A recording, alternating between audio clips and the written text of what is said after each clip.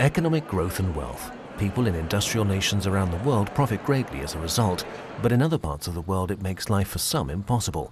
Climate change is accelerating desertification and flooding, driven largely by emissions in industrial countries.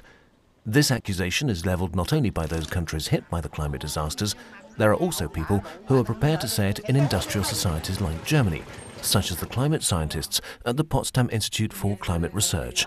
Das Problem in dem Sinne ist, dass gerade die reichen The problem is that rich countries in particular, who are largely responsible for the emissions that drive climate change, will not be as hard hit by the effects as many of the poorer countries who have contributed very little so far to climate change, but who are certainly confronted with the consequences. Überhaupt wenig nur beigetragen haben zum Klimawandel, aber möglicherweise gerade mit den Folgen konfrontiert sind. Scientists also point out that the consequences are not simply ecological, they also affect the stability of the societies in question and thus global security. Starvation and disease caused by droughts and floods spark new waves of refugees and unrest.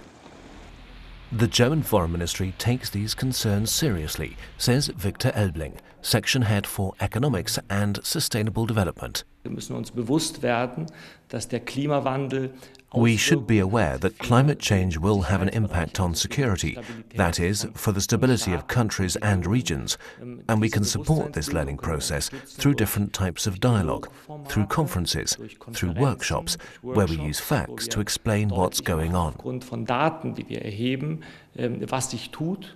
The link between climate change and security was not just the focus of the German government during its membership of the UN Security Council in 2011 and 2012. It's also pushing the topic in Europe. We made sure that the issue of climate and security is on the table at the European Council of Foreign Ministers, and that's why we want to mobilize Europe on this. As well as raising awareness and ongoing political work, the affected regions need aid. Germany is increasingly supplying expertise in the areas of training and technology, for example, sustainable energy generation. Germany's own energy revolution is also a clear contribution to limiting the consequences of climate change. We don't know precisely how severe those consequences will be. We're trying to find out. But if we wait for too long, it will be too late. In 3 or 4 decades, we will no longer be able to react and change.